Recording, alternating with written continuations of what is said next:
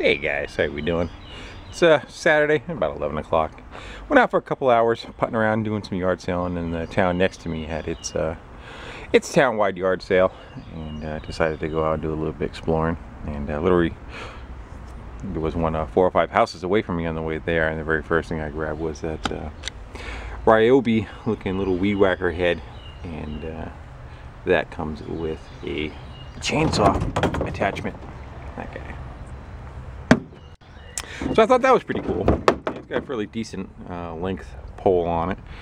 You probably get you up about probably about 9 feet or so. Clipping little limbs and trims. Not quite sure what size it's supposed to be good for, but anyway, I don't know if it runs or not, or bad fuel. But I figured the attachment was probably worth that worst case, and I paid 25 bucks for it. He was asking 25, I offered 20. He said no, it's worth it, so I gave him the 25. So that's that piece. I put it around a little longer, and found that little I think it's a mix of aluminum and steel floor jack. The handle's next to it on the side there. They're nice for stuff that you got really low to the floor, or just something that you want to go carry out to the yard.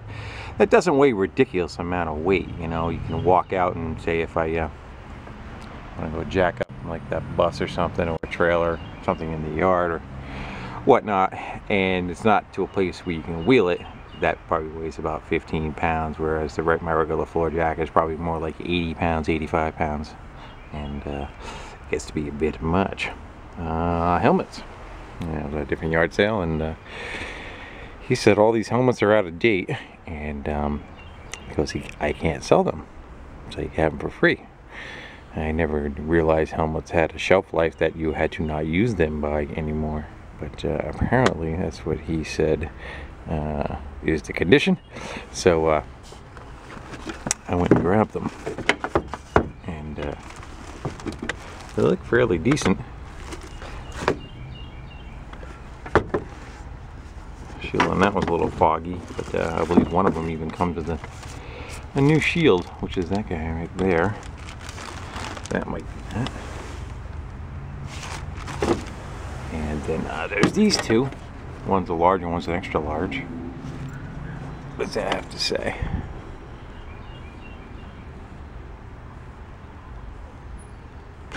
Alright. Guess he had an issue in the past. Who knows? And then one of those had a face shield that went with it, which is that guy right down there, which is new, which can kind of come off and give you replacement of the visor. I found this new old stock. It looks brand new. 8-track player. Yeah, you like buying an 8-track player. But when you got old cars, sometimes it's good to put them in there for keeping the nostalgic part of it. And I believe it said made in Japan somewhere on it. Not China. Made in Japan. So that, what are you offering me for that? Is that $2? Sure, take it. So I grabbed that and I'll put that in my stash. And then to the bigger pieces of power equipment. Both of these were towards the end of yard sale, which is probably about 10 o'clock. Went out about 7:45 and it was done by about 10 o'clock. And this is probably about 9:45. Was a I'm not even sure, is this a wheel horse or is it a Troy-Bilt? I'm gonna say it's one of the original Troy-Bilts. Most of those stickers are gone on it. But one of the machines that are built like a tank. It sat out in his backyard probably for a long time. But I found with these, generally they're pretty bulletproof. More than likely it's just going to have engine issues as far as carb and possibly spark if it has points in it. It probably looks like it's old enough to have points in it. And next to that was a Honda push mower. He said he just doesn't use anymore. And because he was using it, and he actually forgets why he stopped using it, or he got a bigger mower or rider or something like that. Some story he told me. So that will probably have a bad fuel system in it too. So there's that guy and that guy. You can't see it on that tag, but that says $5, and the handlebars on this one says 10. I see you take 10 for the pair. He said sure. I said sure. We threw them in my truck, and now I own them. So I figure we can kind of go and do a cold start and go through them. There's your issue there. That's got some bad fuel lines. No primer bulb on that. Yeah, that guy ain't gonna work very well, is it? So we'll go through them and see what we get, and that is probably the best deal of them all. Being the tiller, even though that thing's old, ancient, antique, that up and running is $200. And generally it'll be an older person that buys it because they're in the know. They know what's good and what's crap as far as stuff lasting, and that would be one of the machines. And again, that all depends on how the condition of that motor is. So let me get these off the truck and we'll start dissecting them. Alright, so I figured I'd go from like a guesstimation of easiest to hardest, and I think the easiest will probably be the Honda because it's the newest of the bunch. And we'll see what we got. So I figure what we'll do is we'll pull the plug out and we'll see if it has spark. And if it has spark, we'll move on to dump a little bit of fuel in it and just make sure it fires and doesn't rod knock and all that kind of stuff. So let's see what we get.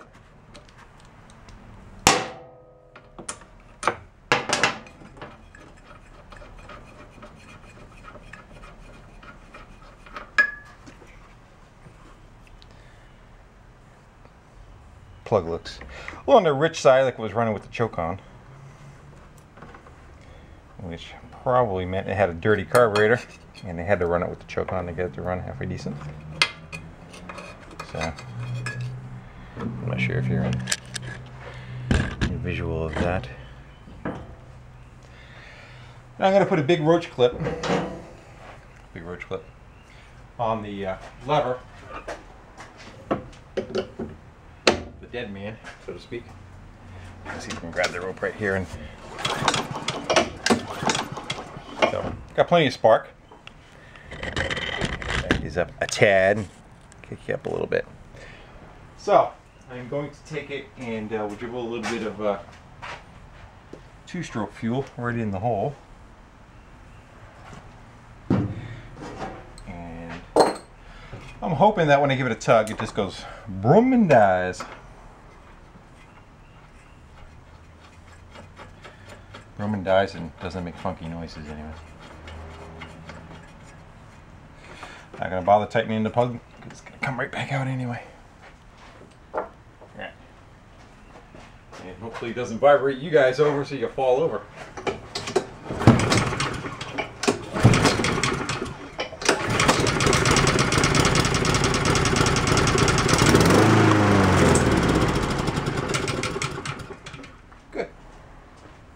I was expecting to blow a little bit of oil when they first kind of go from sitting. It looks like we got a critter's nest probably in this one too, judging by the debris that blew out of it.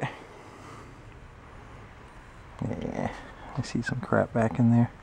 So I'm gonna go move forward. We'll see if we're getting into the carburetor, pulling the float bowl off, see what that looks like, and also we'll pop that that top cover off and evict the critters from their old home.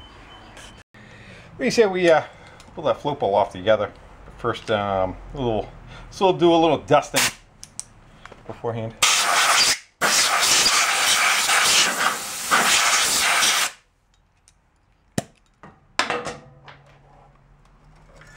Just to try to keep some of the cruddies out of there, you know.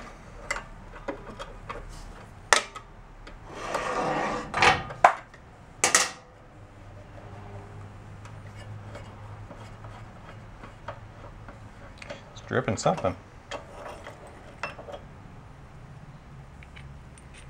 Yeah. Looks like gas. Float bowl's kind of heavily pitted. If you guys have seen that, but not terrible. Smells bad though. It does not smell good at all. I always forget to put gloves on. So I would say probably just get away with cleaning the carb on the machine. Yeah, yes and no. No, it's got some stalactites on it. If you guys are seeing what I'm seeing. I mean by stalactites is the this kind of cruddy stuff right here. So we know it's gonna run. It seems like it moves okay, the float. So yeah, why don't we dig in a little further, see if we can get that carb off of there, and give it a proper washing. I don't see too much more debris up in the top. Could have been where the machine was just stored. I see some down here, and I gotta go answer my phone. I got that popped off. I figured I'd try to show you. Hopefully, you can see the inside of that jet right there is the crud that I'm talking about. So fuel would have to get sucked up right up the center of that brass screw, and as you can see, it looks like to me it's completely plugged. So it definitely needed to come apart and get cleaned. So no tools were required from where I was. The two screws are already out of it. I just kind of popped the front tin away from it, and the heat shield is still there. You can kind of see it. So I took the fuel line off and pretty much pulled the front away to break the front gasket, and then twisted it up, and the two linkages were able to come off of it. They fight you a little bit, but that's the issue with those.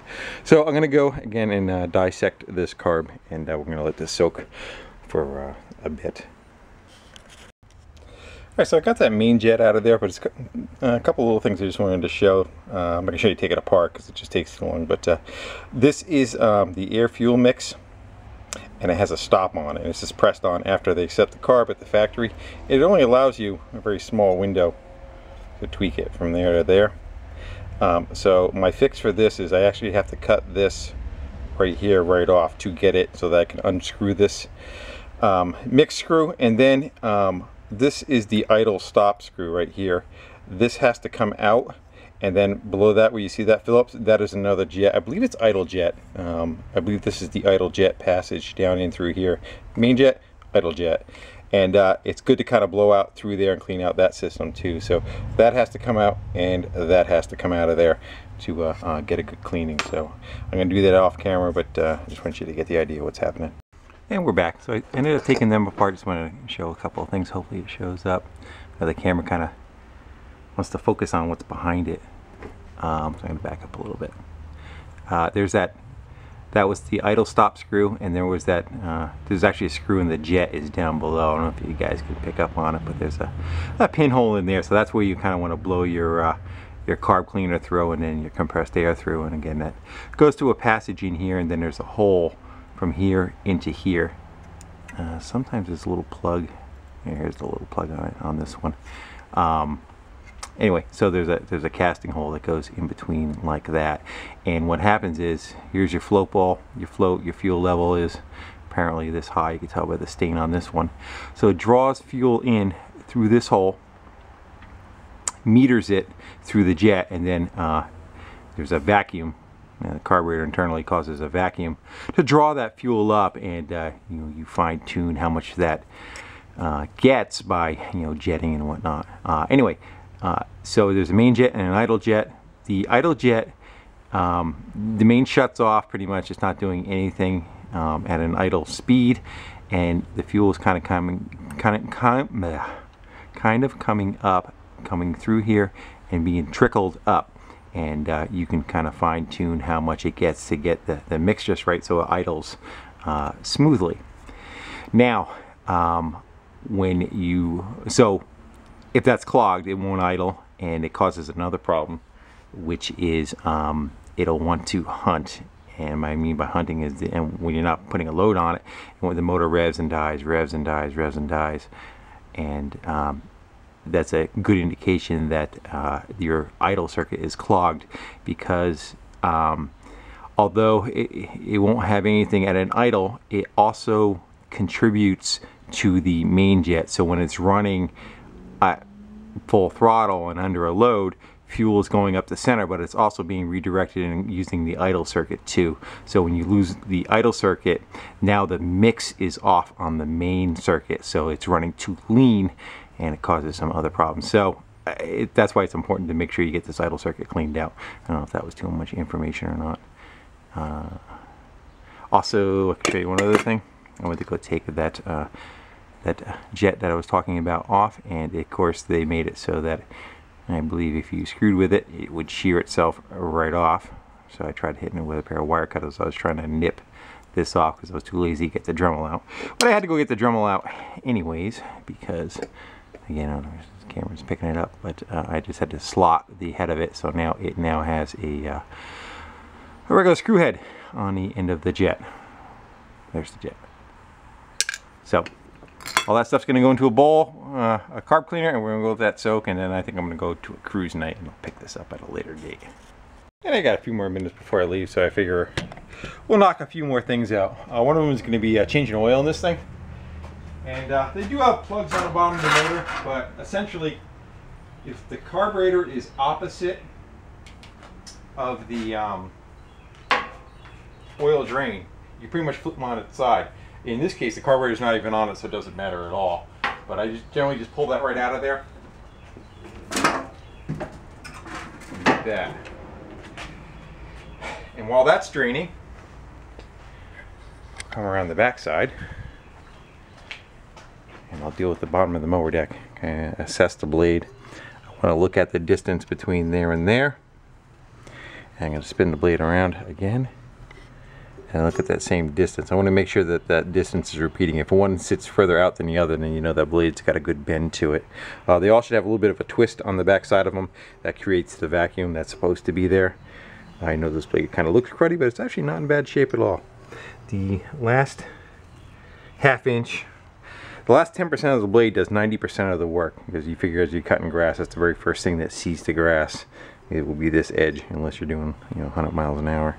So what I kind of like to do is actually just go in here with a grinder right on the machine and just kind of give that edge a tweak and clean it up. So I'm going to grab a grinder right now, deal with that, and I'll probably get myself a putty knife and knock off some of this crap while the oil's coming out. Let's go sharpen some blades, shall we? I just got a grinder with a flapper disc on it.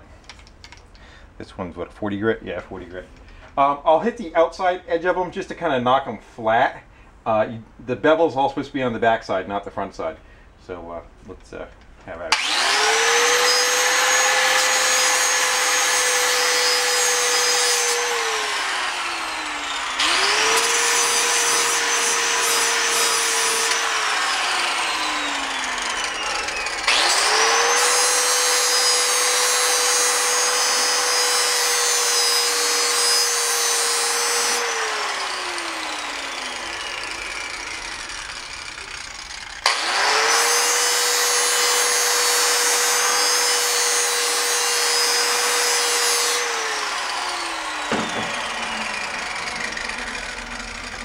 That's really it. It doesn't take much to, this one was in nice shape, so it really wasn't that bad of a deal. But, don't worry about balancing. You're just tweaking it. You're not worrying about the balance so much. But if you have big gouges and chunks taken out of it, then, yeah, I kind of go do that part. And the other thing is, don't be stupid and start the lawnmower by spinning the blade around and have it go past the fire cycle. So, make sure that you have the plug wire off, then you're not making yourself a little hand guillotine, you know what I mean? Alright, let me go get a scraper, clean up that deck a little bit. That's a little better. Not going crazy. I literally spent about 2 minutes just hitting it with a scraper and knocking off the heavy stuff. I'm not looking for, we're not painting this thing.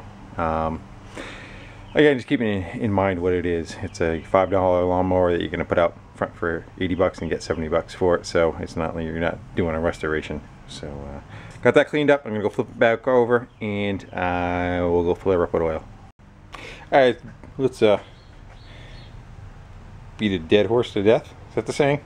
Anyway, oil, Honda. Stick it in, pull it out, and check it. Do not screw it in. That's how you want to check the level on it.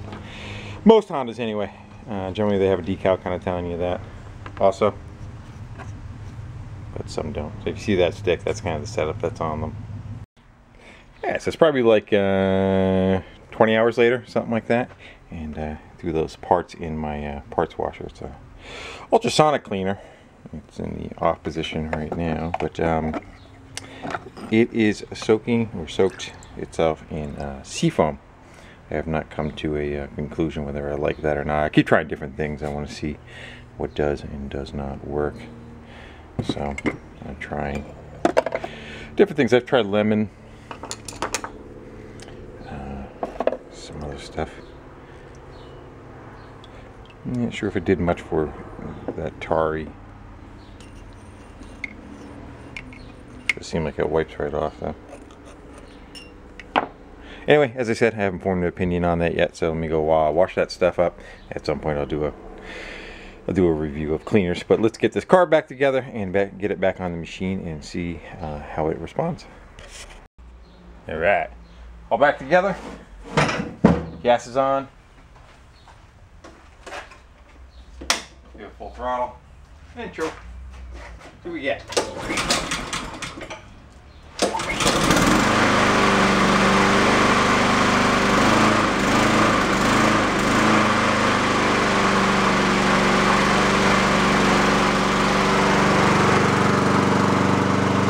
Warm up a minute with the choke on.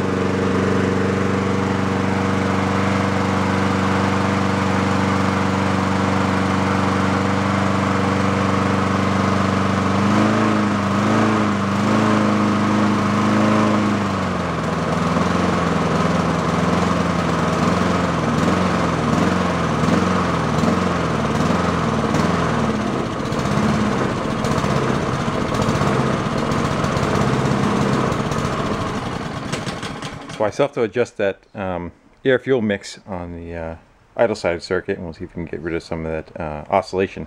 But either that or that idle circuit is clogged, and it's doing exactly what I just said earlier with that getting that surging in there, and that circuit is just not doing what it should be doing. So we'll see. Go from there. Alright, so I've taken that carburetor apart twice on that machine, and what I'm afraid of is the idle circuit is shot in it. Right now it's on choke. You hear it kind of running fairly smooth. If I come off the choke, you'll hear it start hunting.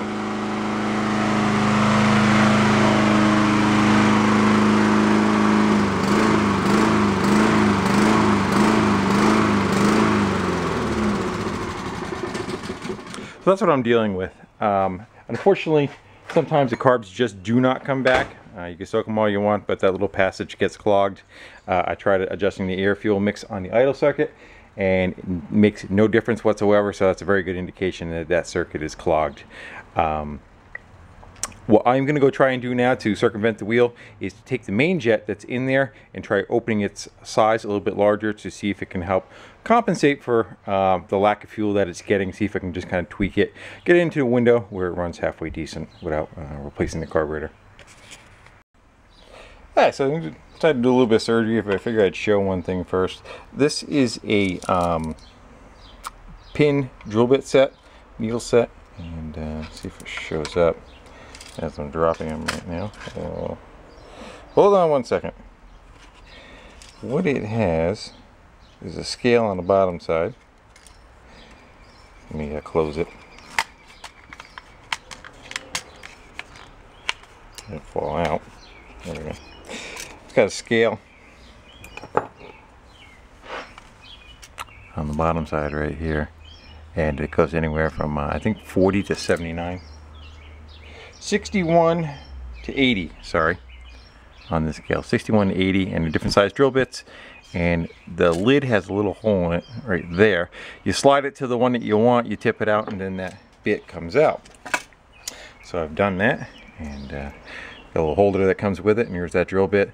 What I kept doing is kept finding one till it got tighter and tighter and tighter, till finally I got one that it did not go through.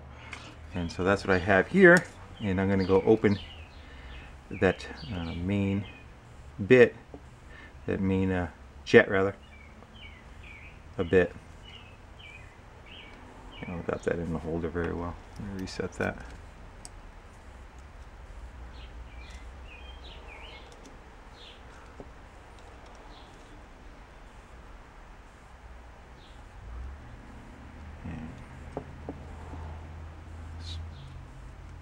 It's like trying to work with hair. This one's not so bad. Some of the really tiny ones are really tiny, hence the name. It's wobbling, but good enough. Let's see if we can get that roto-rootered its way through.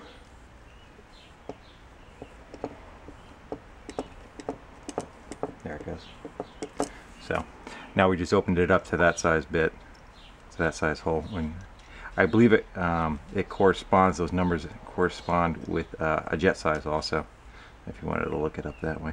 But we're just going a little bit larger to let a little bit more fuel through it and see if it responds a little bit better. So let me go put all that back together and try it again. Let's give it another shot. It's all back together. Stroke's on.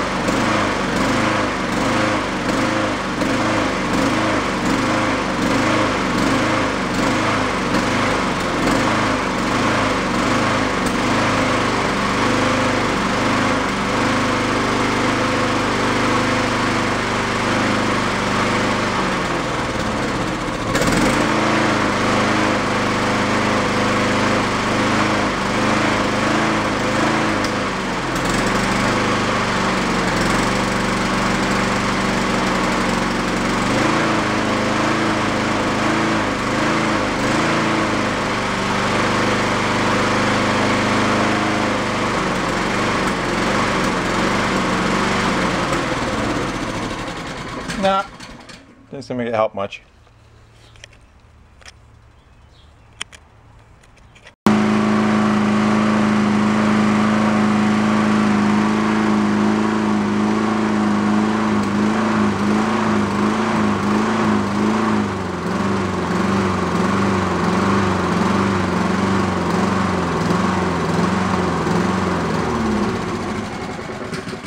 Well, as you can see, I can't get rid of the oscillation in it without that idle circuit, but there is a point where if you run it partial choke, it'll run